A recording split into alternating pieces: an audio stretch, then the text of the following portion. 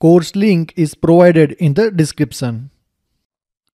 Hello and welcome to this course, that is Build Reports with Jasper Reports, Java and Spring Boot. In this course, you will learn to build the reports from your Java application using Jasper Reports. Let me show you the report that you will be able to create after completing this course. So this is our report that is in the format of PDF, and this is actually student's report card. So in this course, you will learn how to have this kind of title for your report. You will learn to have this kind of label and text field values that is basically coming from Java application. Also, you will learn how to have image in your report. This horizontal line is basically page header, and in this course, you will learn how to have this kind of page header for your report.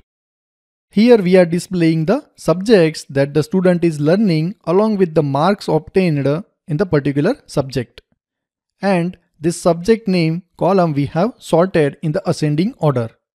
In this course, you will learn how to have this kind of table data in your report using Java application and Jasper Reports. In this course, you will learn how to pass this data from your Java application to your report. And at the end, we are having this total for the marks that the student is learning. This total we will obtain by using the Jasper Report variables. So that also you will learn in this course. Let's scroll down. So this is the page footer of the report where we are displaying current page out of total number of pages. In this course, you will learn how to have this kind of page footer to display the current page out of total number of pages for your report. Let's go to the second page of the report. So here we are summarizing the data that we have in our report using pie chart and 3D bar chart. In the later part of the course, you will learn how to have pie chart and 3D bar chart in your report. This report is in format of PDF, and in this course, you will learn to export the same report in different formats like HTML and Microsoft Excel. Now, let's jump to the topics that you will learn from this course. As this course is all about Jasper Reports, so first we will see what is Jasper Reports and its installation in the local machine. You will learn to design your report using Jasper Studio. You will learn how to have label, text field and image in your report. After designing the report, the next thing you will learn is how to generate the report from your Java application and how to pass your values from Java application to your report. It can be string value and also table data.